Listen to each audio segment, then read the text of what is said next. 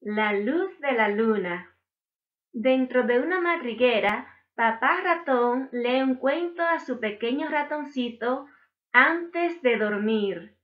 Al terminar de escuchar el cuento, el ratoncito dice que no puede dormir porque la madriguera está muy oscura.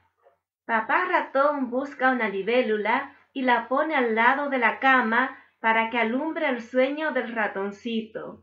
Pero éste sigue insistiendo en que la madriguera está muy oscura.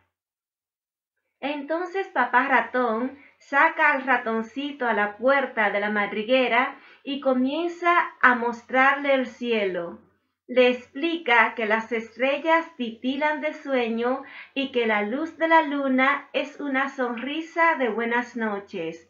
Aprendiendo acerca de la belleza de la oscuridad, el pequeño ratoncito se quedó dormido en el pecho de papá ratón.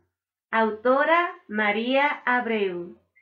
Cuando me acuesto me duermo enseguida, porque solo tú, mi Dios, me das tranquilidad. Salmos 4:8.